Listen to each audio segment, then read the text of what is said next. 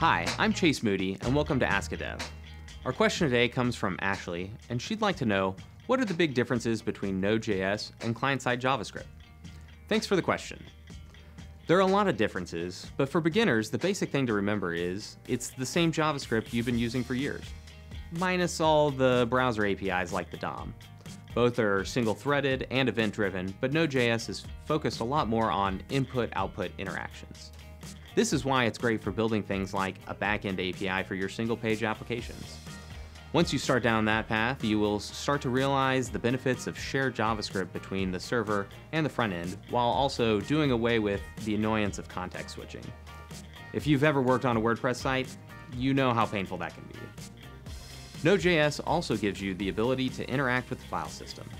This is very different than your normal client-side JavaScript, in that you now have the ability to read, write, and perform other actions on the server. This can also be beneficial with the Internet of Things.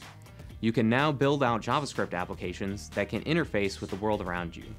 Although this can be very complicated, requiring a knowledge of C and C++ libraries, you can utilize a lot of great work that others have done through the Node Package Manager, or NPM for short. NPM is incredibly active, and if you are looking for something, there's a very good chance it exists on there.